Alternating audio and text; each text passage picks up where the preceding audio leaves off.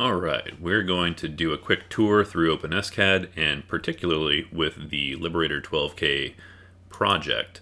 So I have the files already downloaded. I'm going to go ahead and go into the Liberator 12K meta directory. I'm going to open resolution. Now this is mostly so things render quickly, and this is easy to show you. Change that to low. It's got to be all capitals. And then we're going to open, I'm going to go up to forend. And we're going to open topbreak.scad. So that's where we find the CAFE12 file, the source code of this project. So when I open that, it's going to start rendering that file. If it doesn't, just go ahead and hit F5 and it'll begin rendering that file for you.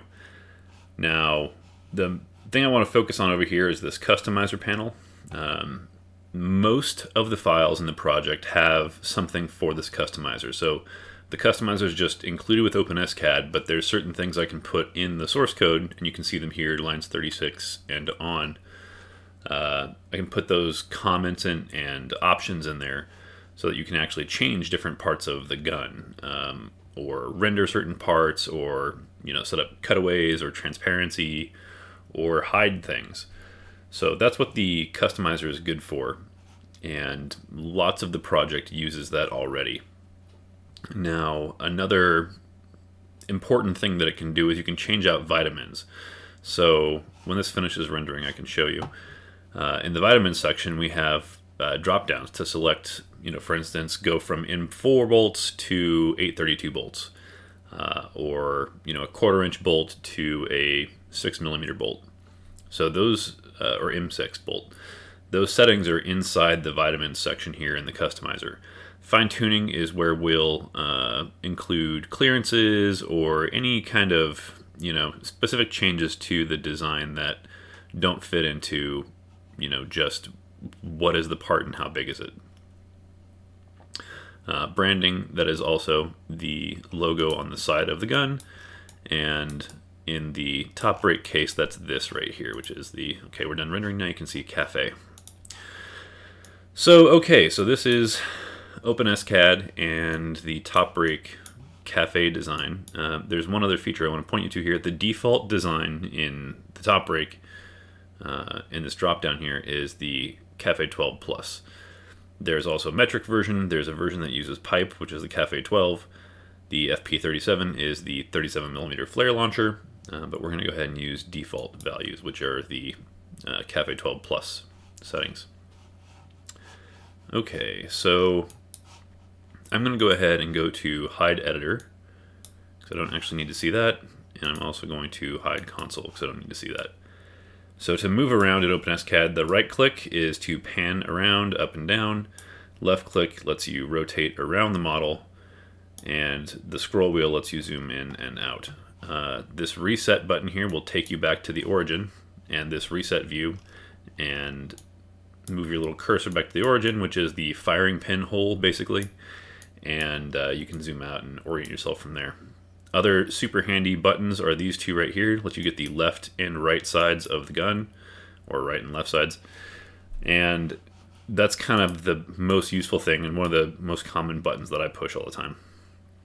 So I brought you into the top break file so that I can show you the assembly.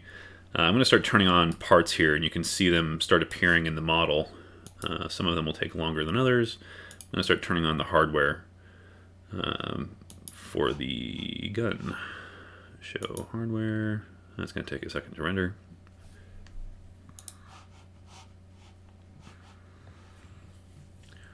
Those springs are kind of a complex part to render, but they look better when like actual springs instead of just some dummy stand-in cylinder. Okay, so there we go. So the receiver is all transparent right now. I'm going to go ahead and show you how to make anything transparent or not. So these alphas are set down really low, which is why all the parts back here are see-through. But let's go ahead and set the forend to be transparent. Let's bring down the forend itself, and let's bring down the collar. There we go, and bring down the foregrip cluster, the foregrip itself, the vertical foregrip, and the sight post. So we have transparencies on all that stuff. Now there, you can also see in the latch here and the extractor. I'm going to pan around here. So those are the latch bars, latch bar springs, the extractor spring, extractor retainer pin. So we're going to transparency the extractor, and you can see the extractor itself, the bit. We can also transparency the latch, and you can see the bolts that bolted up through there. Ignore this bolt here. It's supposed to be located in up here, but I'm working on a branch that's broken right now. So the last piece is the receiver front, which is this guy right here. And there's the full transparency of the gun. Kind of a quick pan around. Now the transparency isn't all 100% effective, so watch this. Charging handle is going to obscure a bunch of the parts below it. There are some quirks to how OpenSCAD renders transparency, but for the most part I've tried to make it really intuitive and, able to see the important things that you want to see. So that's transparencies. I'm going to reset back to where we were. Yep. Okay. Now I'm going to turn on cutaways, so I can cut away the forend. All right, so there's the forend cutaway. Now I can cut away the collar. There we go. You can see most of the stuff there.